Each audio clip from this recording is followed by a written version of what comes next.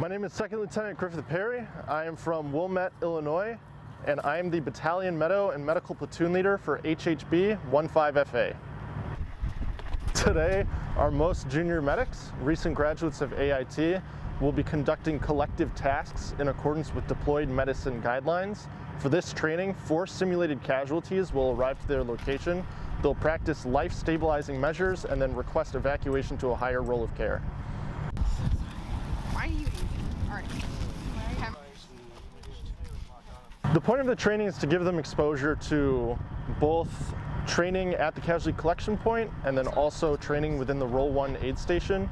It also gives them experience of what is expected of them as junior line medics and then also what could be expected of them as NCOs. So during this training, our non-commissioned officers are providing feedback and evaluation on their performance, and it gives them a good idea of where their skills are currently at and what they can improve on in the future.